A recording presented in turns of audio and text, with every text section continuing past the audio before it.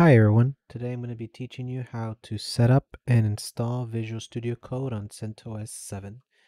It's a pretty quick tutorial for this one today since I'm a little bit sick and I don't really feel like talking for too long, but I want to commit to this weekly project I got going on. So before we get ourselves ahead, let's just get started. So you're going to bring yourself to terminal. Just keep in mind I'm already logged in as a root admin, or basically I'm on the sudo list as a previous video listed. So I am able to run sudo commands. So pretty much this whole tutorial, if you're not able to run sudo commands, just look at the other video that I posted last week and you guys should be able to see it. So without further ado, let's get started. So the first thing you want to do to set up is you got to do a few prerequisites, and I'll list you guys the more specific steps in the description so you guys can like reference it if you ever need it. But first, we need to be able to install Visual Studio Code from the repository. In order for us to do that, we actually have to import certain keys from Microsoft because they're the ones who distribute the software.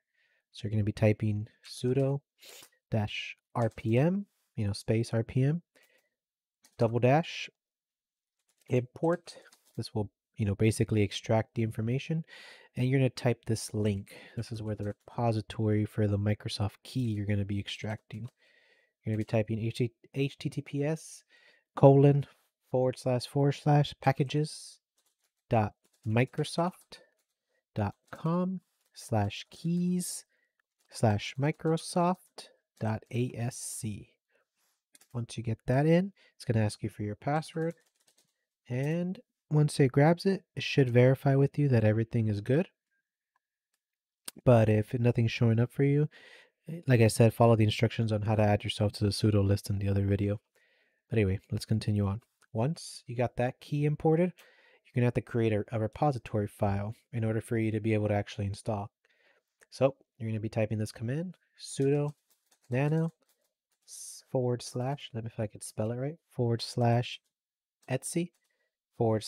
/yum, which is what CentOS uses for packages install, repos.d /vscode.repo.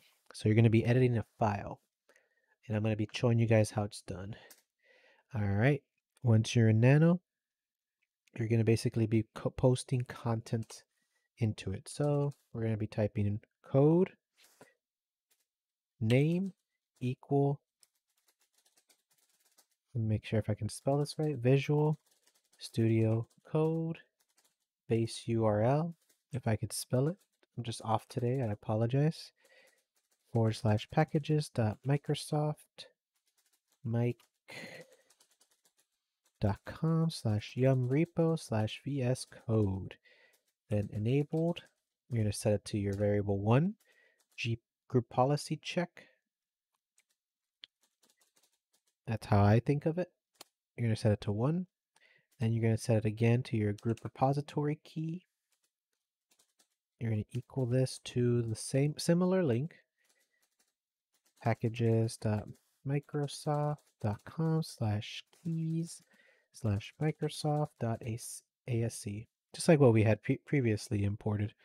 That way you're able to keep the file. So that's all you need. You're then going to save,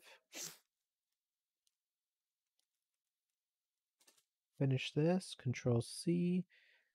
Afterwards, you're good. I'm going to exit, and you're going to modify with yes. You're going to save it as the file that we listed it before.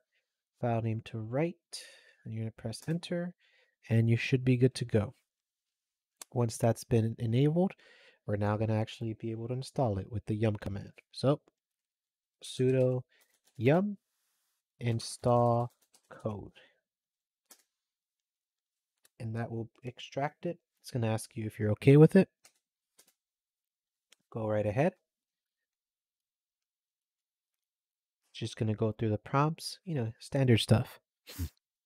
But yeah, essentially what we did was added the key, imported it, created a file where it could reference it by adding that text, which I'll post it on the description for you guys to see. And then, basically calling it to install. So that way you have like a a link set to where to download the packages. Basically, it's going to connect to the web, grab the packages, bring it down to you, and you're going to install your software. It's pretty much what it essentially does.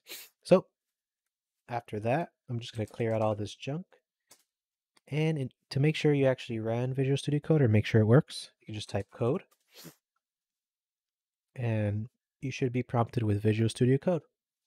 And then after that, it's almost essentially the same as you're familiar with on Windows or on Mac, but just the process is a little different, so you always have to tweak it. But anyway, guys, I hope you guys have a good night, and I'll see you all soon. Bye bye.